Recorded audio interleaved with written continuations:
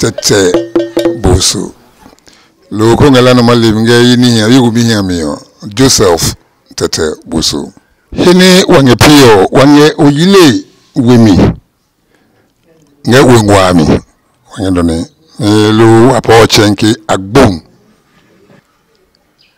nini wa chumune maji lu wange chu wa jesi keje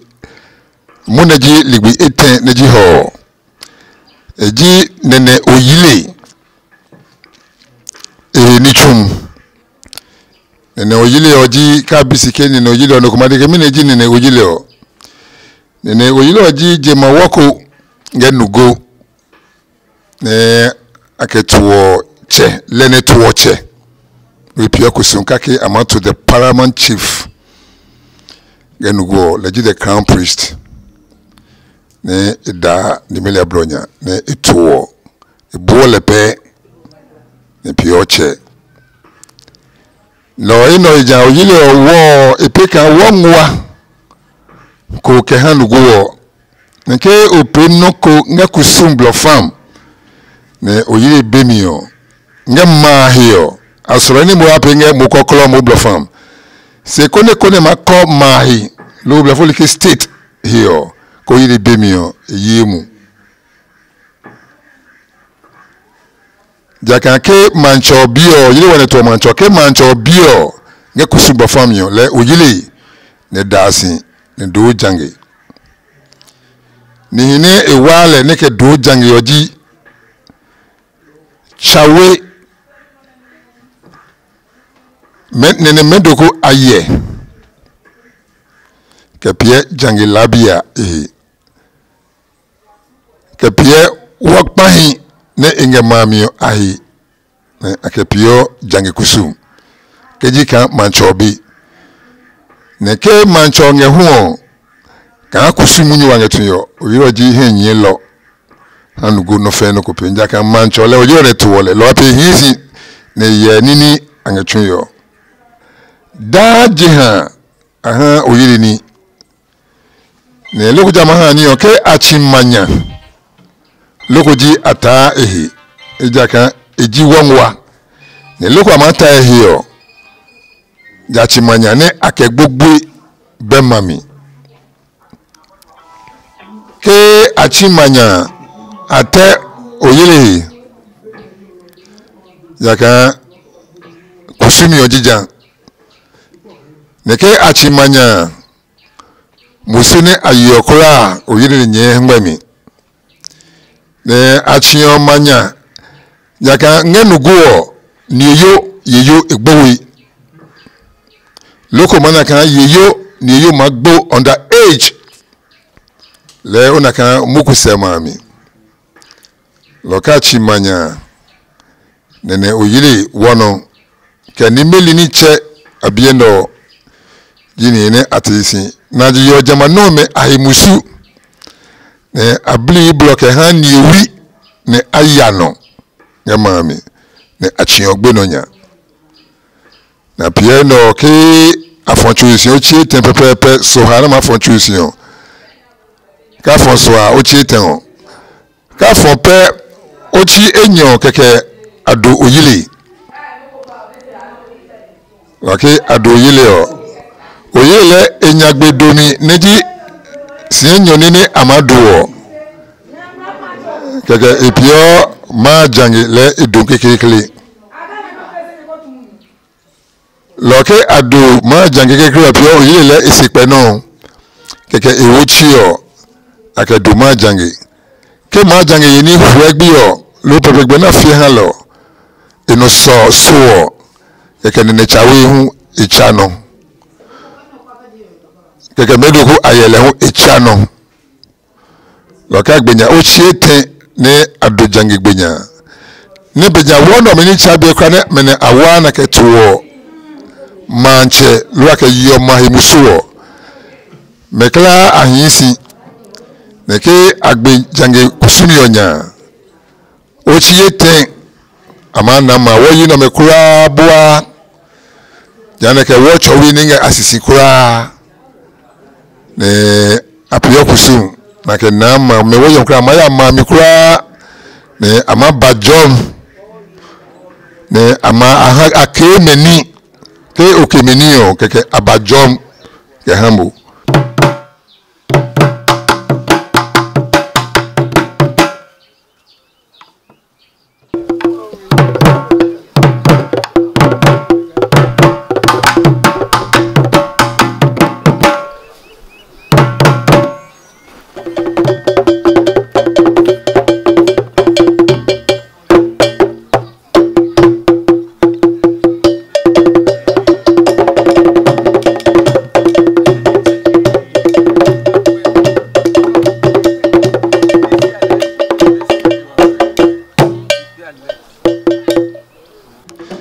Jambi no I did not pick it's August for me. Okay, my big cry and my blow. I walk for you. Okay, so Jambi we fair with me a fiani Agbunya. Lord, Bunya no Liguno Kewakpi. No, I can look de Logan in the Oyile is a senior. Chokan in the Oyile, a Jinugo, a Hume, Ne Kusum, Blofam. Kusu ne pionge mahi low state here ke we bim no pio yimi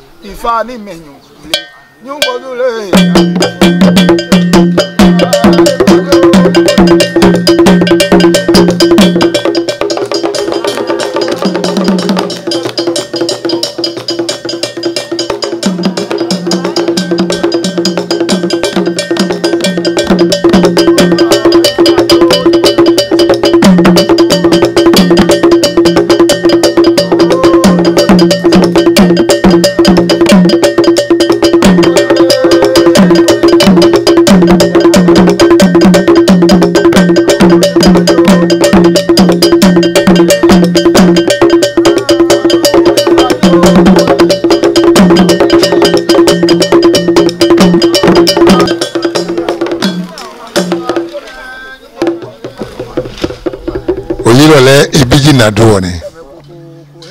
Oyile ebi Nadu ne Nadu ope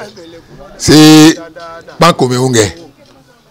kora mi o Oyile ji anukotoma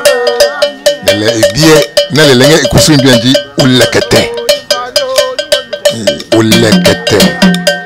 neke onoju ope kanu bere madu mojo naka Olekete noko ne ikline bli obi no yeno mana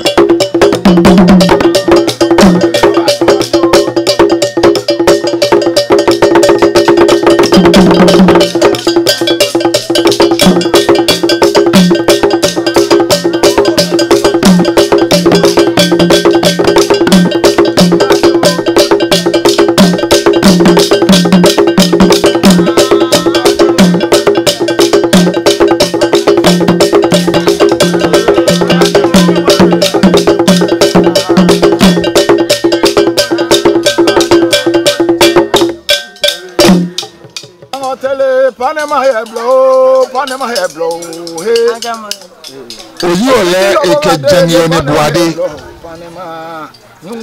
neme angelo ko challenge wo keba eno le Djange opio Oyile-Olekete enyimiyu lo hani awo Djange kan chawe no obligate ya de kan brigiti ya pasago ye ne ba o maila mo pama ye blolu jungo we pa lo mo wai pama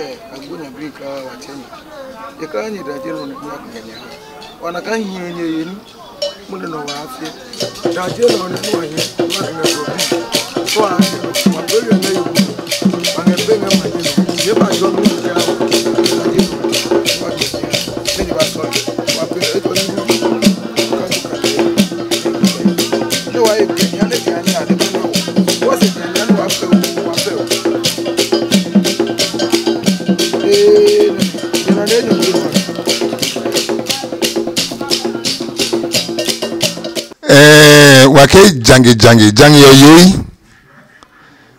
lo wachele Maa Djange chaka lojini akepuale jinuguo kura iyo leji mane bwana wo akena kilo umba o ba kilo na kilo umba mo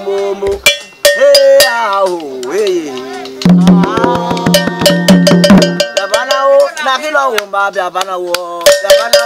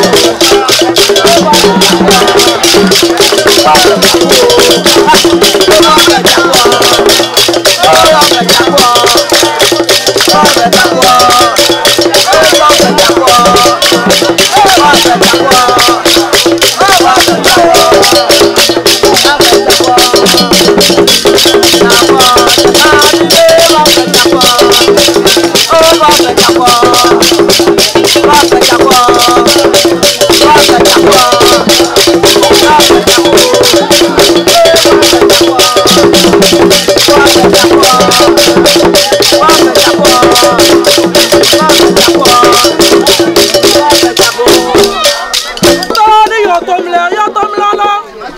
Oswana dola da kitiko to yo tomla kitiko tole.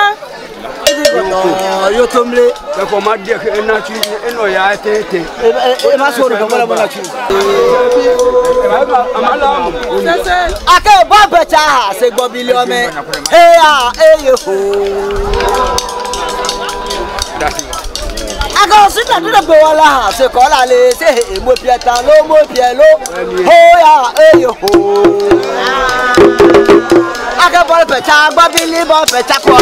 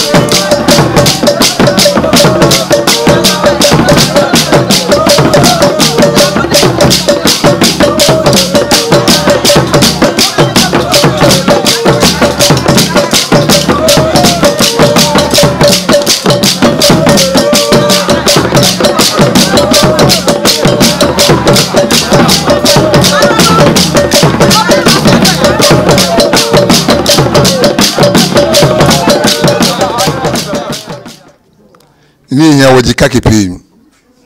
swon ke enomeba ni mama nyeseji no yam neji eteni lo mune no konye court neji wo gan nugo load gan Ga-Dangme yo blema wasani be court wa besandi nge court ojeli na yo muni nge court se munene sugban sandi lo sugban sika bajikwo me no omana no kenyemi ngagwe mine ayi lo inye hane walika nyeme nge se walika sugban wabana ne kebe ma chobe nge jwa ko ni binem ita lo wake ikepe pa nyeme kwa no fun ni waje lolokeji wami ni wa mo sun kakepe ko ni sugban bo ningo wake bo imode ki wa pe kakiyo wa ma bo se kepe gwa gbati yo bile mo je ko nge jwa yo emu je ko nge jwa fofofo bile mana no ko ni maka yi munyu jamano emi ni sembo na kan ewawewo ninge magbe ina wa makrapi sandi ko ya court titiri tema court ga court nge zugba sandi mio zugba court lenu goli lo dangbeli so ino be anime akpetike jiblema lo nge no da kenge wo Ga-Dangme okra sroyi kan wape kake ne won wa kusimio ejekpo pe ma ne pe okra wa yi ye chunka Ghana bi. Hello.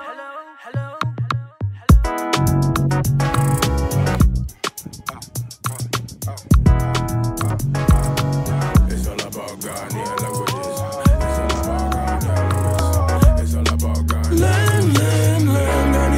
languages, Junior.